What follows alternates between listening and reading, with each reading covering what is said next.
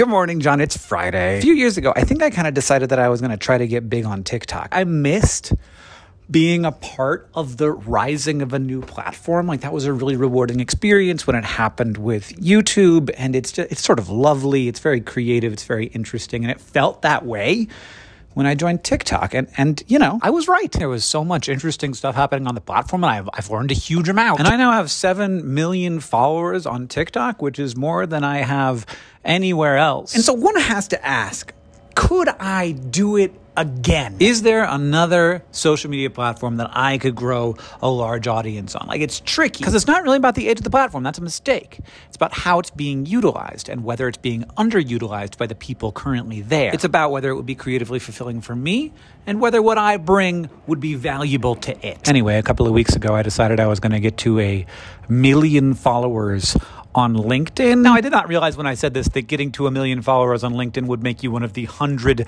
top business influencers in the world. So I have revised my goals since then. Instead, my goal now is just to be making better content than most of the other people on the site, which, John, I have to say, does not seem like it would be hard. Now, my biggest problem is that the way that most people use LinkedIn is pretty serious. And while I am a serious guy in some of the things that I do and ways that I act, those are not easily visible on the platforms that I use. I am publicly goofy, which I like. That's a thing I like about me and about the way that I use the internet. And so, as with most things, you turn to your toolkit, to your strengths. And I got a toolkit. I've been working on it for a long time. So let's see what I made in my first couple of weeks as a LinkedIn influencer. I started out with this one about elephant balls. That's right, the largest land animal on Earth, but no balls. That doesn't mean they don't have big testicles. They do. An individual elephant testicle could easily weigh more than your head. But very unusually for land mammals, elephants have internal testicles. The business lesson here is you don't have to be showy to make a huge impact. Many of the people I know who deliver the most value never shove it in other people's faces, I guess. I've been on the internet for as long as that's been a job that people can have. And one thing I know for sure is platforms stop being fun the moment that popularity on that platform delivers a significant amount of societal status. This explains why LinkedIn has never been fun. This one says taxes are a percentage of income, but I think other things should be a percentage of income like traffic fines. And also maybe there should be an income-based surcharge for cheap things that save time like fast food. If my time's worth so much money, then isn't charging me $50 for a McDouble the free market thing to do? And then I put this minion made of glass underneath it?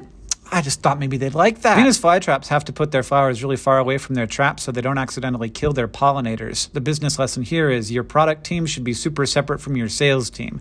I don't actually know what that means, but it sounds like it's smart, and it is my top LinkedIn post now. This one's from just yesterday. 25% of the meteorites that fall on Earth are the result of a collision between 2 large objects in the asteroid belt 500 million years ago. The number of these rocks hitting Earth as a rolling average has been decreasing every year for 500 million years, and it's still a quarter of the rocks that hit us. The business lesson here is that you should probably accept that the fact that you were bullied in middle school is still a pretty big part of your personality, even though it matters a little less every year. I think this is my most liked post that is just says my Twitter followers are calling me out because Lee said Hank to himself. This is great. I'm going to get a good grade in LinkedIn, something that is both normal to want and possible to achieve. Look, that's obviously where I'm at, and it's not something I dislike about myself, so I'm just going to lean on it. Now, John, as you know, it took me a while to get traction on TikTok, but once that happened, you hopped on the platform, and now we're sharing the space a little bit, which is lovely and everything, brothers being brothers. But I just want you to know that LinkedIn is mine. John, I'll see you on Tuesday.